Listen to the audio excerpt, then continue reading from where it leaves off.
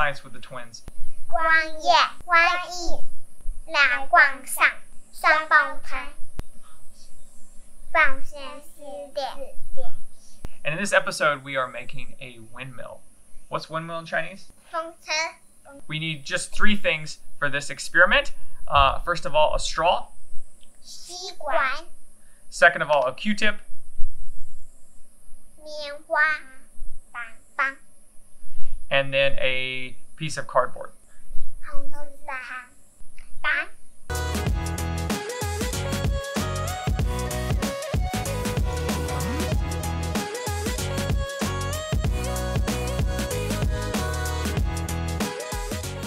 You cut little slits into it, and first of all, we tried to blow on it with it flat, and then it wouldn't turn, of course.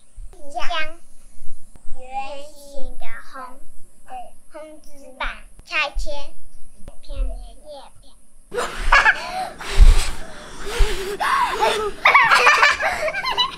You keep on moving. So when we turned it this way and we blew on it like this, did it turn? Yes. Yes, it did.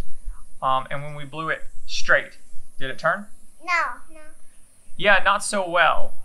It was supposed to, but the key is the angle of these fins must be right, and then it directs the air from straight motion this way to angular motion going around. And because of how loose this is, it actually is pretty tricky to get to work. So what we did, we ended up going to the fan and getting the angle just right. So we were successfully able to make a windmill, but it doesn't work really well. But we learned that we need the angles of the fins right to turn around. All right, so like, subscribe, and join us next time on Science with the Twins.